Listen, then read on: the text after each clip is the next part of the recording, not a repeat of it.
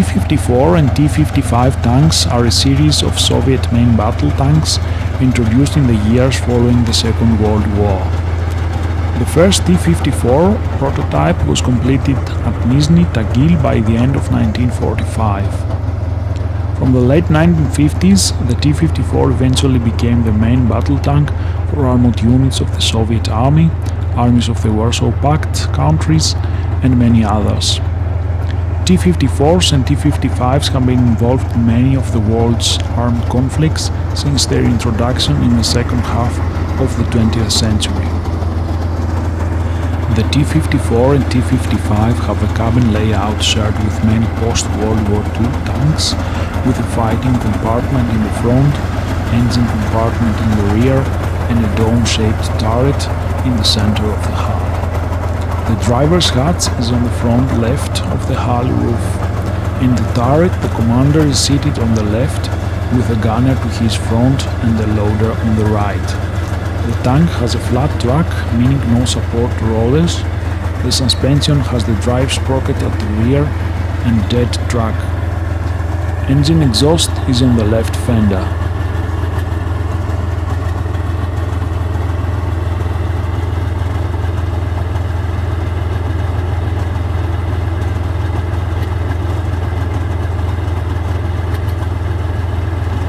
The T-54 and T-55 series is the most produced tank in history.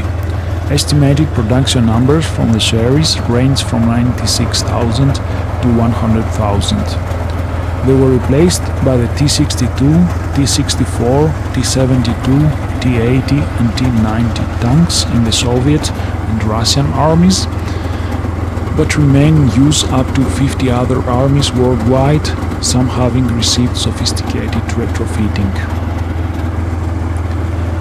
This particular T-55 AM2 main battle tank was manufactured after 1955 as T-55 in the Soviet Union and was upgraded to the T-55 AM2 model in the mid-1980s. It formed part of the Hungarian People's Army. After the Hungarian armored troops were disbanded, it was purchased in Hungary in working condition in 2003 and imported into Switzerland. Nowadays, the tank is on display at the Swiss Military Museum Full.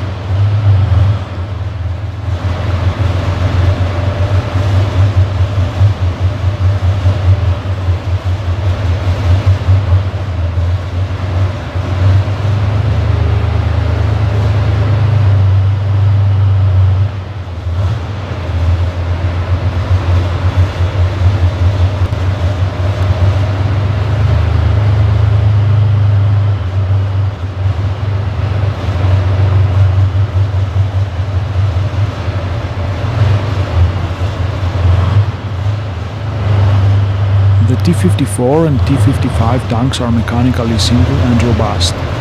They are very simple to operate compared to Western tanks and do not require a high level of training or education in their crewmen. The tanks have a good mobility thanks to their relatively light weight, wide tracks, a good cold weather startup system and a snorkel that allows river crossings. That's it for today. Thanks for watching and bye bye.